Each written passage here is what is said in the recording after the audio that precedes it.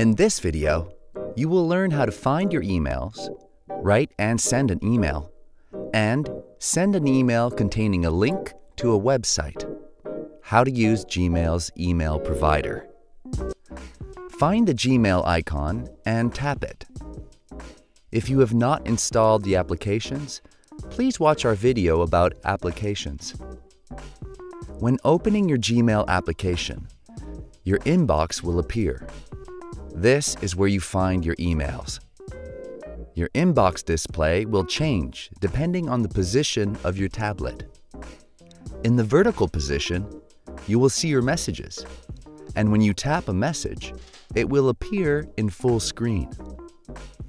In the horizontal position, you will find your inbox on the left and the content of your selected message on the right. Unread messages will appear in bold letters, whereas read messages appear in normal letters.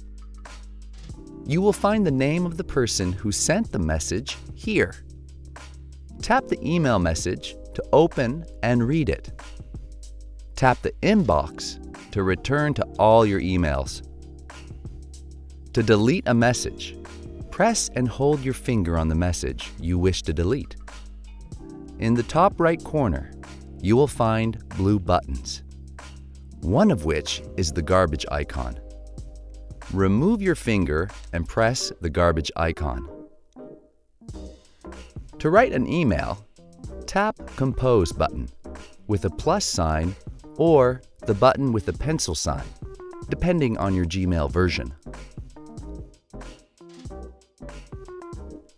Add the recipient's email address, the person you wish to write to, in the recipient's address bar. 2.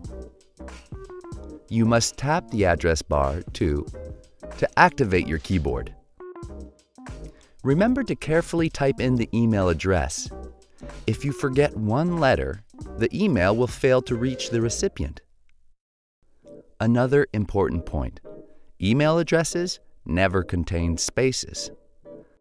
When the address is correct and recognized, it will appear in your saved email addresses.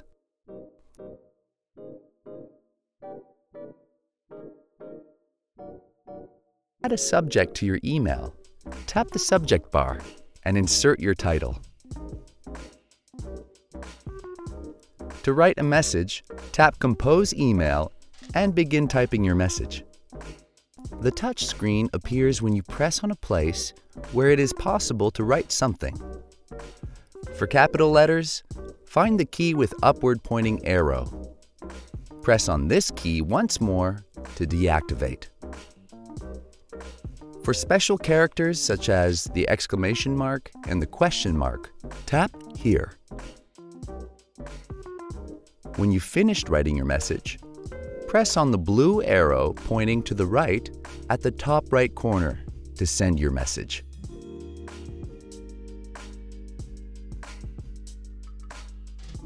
While writing your email, the message is saved automatically. If for some reason you are interrupted while writing your email, you can find your saved message in Drafts and continue where you left off. Tap the 3 horizontal lines on the top left corner and tap Drafts. You will find all your unfinished emails. To see if your message has been sent, tap the icon with 3 horizontal lines right beside the search bar in your emails. Now, tap Sent. Here, you will find all your previously sent emails. Sending an email with a website link or a link towards an article is very common. You can share a website with someone through an email. First, you must access Google Chrome. If you have not installed this application, please watch our video on applications. Now, find the Google Chrome icon. Sometimes, this can be found in a group of icons named Google.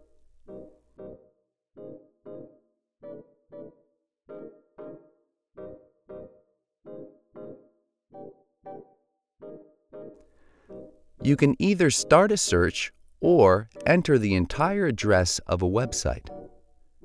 If you are doing a search, find the link to the desired website and tap it. After this, tap the search bar. Beside the address of the website you wish to share, you will find 3 connected dots. Tap the 3 dots. Now press on the Gmail icon. From here on, proceed in the same way as you would when writing an email. You will notice that when you type the email address of your recipient, previously saved addresses will appear. You can choose these addresses directly. Press on the blue arrow at the top right corner to send your email that contains a link to a website.